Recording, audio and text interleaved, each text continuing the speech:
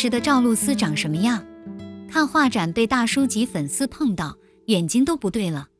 作为女演员出道，赵露思出演了一部话剧《我的皇帝陛下》。凭借剧中的台词，她成为了东北话中的红人。出演传闻中的陈芊芊之后，赵露思的人气直线上升。甚至在此之前，她就因为在其他剧中的表演而拥有一些粉丝。很多人都羡慕这个女孩甜美的外表和踏实的性格。赵露思被爆出是骗子后开始走红，网上很多人都想知道她的真面目。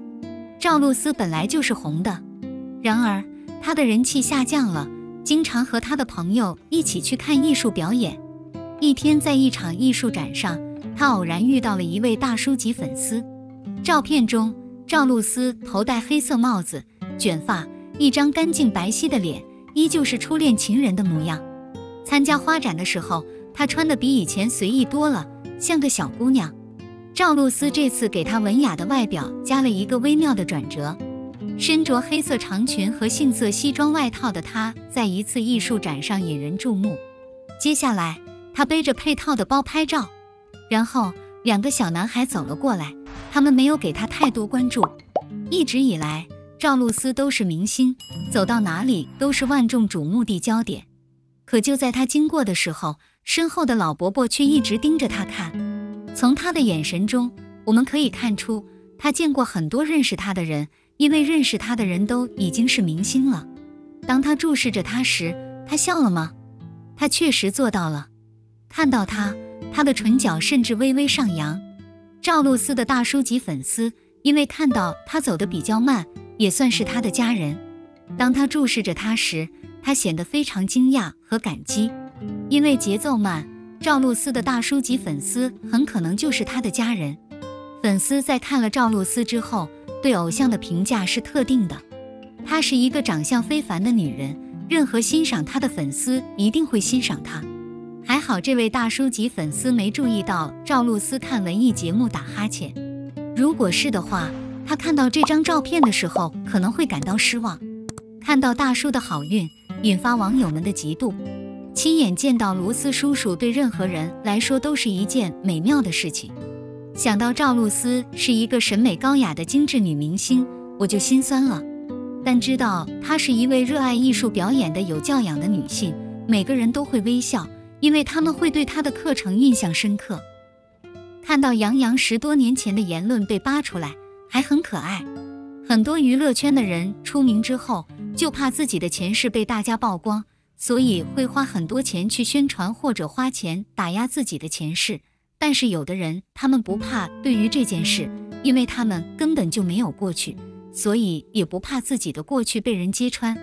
尤其是那些年少无知时说的笑话，多年后可能会被大家捡起来，造成小范围的社会死亡。但谁能保证年轻时说的那些话，以后不会翻？最近杨洋被挖出来了，一段话是11年前说的。在这段话中，我们可以看到当时的杨洋还很稚嫩，甚至很冲动。但是人人都有年轻的时候，大家看到了杨洋的这番话11年前，他们不仅不觉得这是他的过去，还觉得他很可爱。我们都知道这段时间是奥运会热播的时候，杨洋也对奥运冠军表示祝贺，但是大家竟然发现了11年前杨洋说的话。11年前的奥运会，杨洋也说过，因为当时中国输给了外国，所以杨洋说一定要打败外国的小国，中国欢呼。没想到11年后这句话应验了，他成功战胜了外援。看来杨洋的愿望也实现了。看到11年前杨洋的这番言论，很多人都觉得当时的杨洋很可爱很爱国。事实上，杨洋一直特别关注社交活动，不管是什么灾难，他都会捐出自己的心脏，而且是以自己的名义捐赠的，而不是工作室的名义。这意味着杨洋要自掏腰包。对于他来说，社会责任感在这里也得到了很好的践行，所以也祝福杨洋在娱乐圈子才能越来越好。迪丽热巴喜欢待在浴室里，杨洋抓气球。这次他们去了1000年后的外星球，开始撒糖了。这次你会甜吗？没错，就是来了综艺《快乐大本营》的2对光彩照人的夫妻。本期的主题是外太空旅行。故事是1000年后，他们可以旅行到外太空。他们去了外太空，但是燃料用完了，所以他们只能拥有一部分。人们可以回到地球，于是分成2队开始比赛，看谁能最终获胜，然后才能回到地球。失败的队伍只能留在异星球。2队开始了比赛的角逐。第1场比赛是单杠呼啦圈，李维嘉做了一个示范动作，然后丁程鑫帅哥开始了，真的很了不起。丁程鑫出色地完成了它，然后杨洋向他发起了挑战。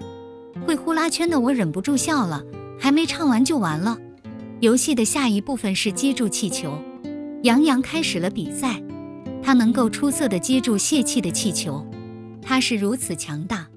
何炅向他发起挑战，他差点没接住，可惜杜海涛也挑战了。是的，可惜我没抓到。每个人都挑战过一次，可惜没有接住。游戏的另一部分是让大家写下这个人的长处，让这个人猜一猜。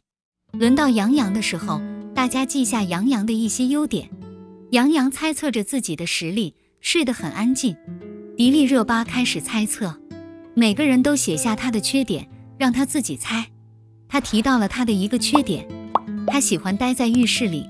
这个爱好太奇怪了，没想到有一个和我有共鸣的老乡，和丁程鑫和吴昕也和他一样喜欢待在厕所里。杨洋和迪丽热巴在打游戏的时候也一直互动，他看起来很甜蜜。迪丽热巴打游戏的时候，杨洋就会上去悄悄告诉他答案，2人又开始撒糖了。在杨洋的帮助下，迪丽热巴答对了题目。该是杨洋回答问题的时候了。问题是关于迪丽热巴的，真是一波甜蜜到顶。2人在节目中互动不断，好甜，你会被他们甜到吗？杨洋和迪丽热巴一起来了迪士尼，大家都以为他们七夕正式约会了。今天七夕，微博热搜一刻也没有闲着，秀恩爱晒照，杨洋和迪丽热巴一起游迪士尼的照片也都出了。虽然现在只是2个人的热播，你是我的荣耀持续火爆，但大家都说这波是真正的营销成功。迪士尼是很多女生梦寐以求和男朋友一起去的地方。杨洋和迪丽热巴这次宣传真是选对了地方。都说逃亡公主迪丽热巴终于回娘家了，2人首次亮相迪士尼。虽然是一个非常简单的游戏，但还是吸引了数十万的观众。毕竟谁不想看到甜蜜的偶像剧照走进现实呢？虽然你是我的荣耀开播正好赶上奥运，但还是收获了非常不错的口碑和收视率。豆瓣自开播以来也获得了7分左右的评分，可以说是一部暑期收割年轻观众的甜宠剧，已经通过了。尤其是奥运结束后，2人终于解除误会，进入热恋期，相应的营销也随之跟进，被奥运分流的观众也重新加入了追剧的潮流。自从司藤开门红后，当下偶像剧的主角不再是简单的花絮就能满足观众的需求。剧集播出阶段，几位主演齐聚一堂，扫楼或大方发微博，方爷爷为剧中的情绪造势。曾有人怀疑杨洋和迪丽热巴这2位顶级演员未必能做到如此全面，没想到现在2位主演要和粉丝一起过七夕了。这部电影的原作者是顾漫，他的作品中有太多成功的爱情故事。当年由杨洋联合监制、联合主演的《微微一笑很倾城》收视率领跑了整个暑假。此次《你是我的荣耀》，他还亲自担任编剧，可想而知该剧的还原度有多高。杨洋和迪丽热巴在现实中也是一对非常般配的演员，现场看他们对视的甜蜜互动真的很过瘾。毕竟谁不想看到2个一流的人光明磊落的大方相爱呢？那些戳戳的小动作着实让人怀疑这2人到底是真爱还是入戏太深。近年来2人一直在磨练自己的演技，他们是圈内少有的几乎没有绯闻的明星。想必抛开剧中人物，2人也对彼此的努力与坚持产生了共鸣。至少这次迪士尼之游真的满足了很多人心中偶像剧的天花板。即便不在一起，2人也是妥妥的敬业演员。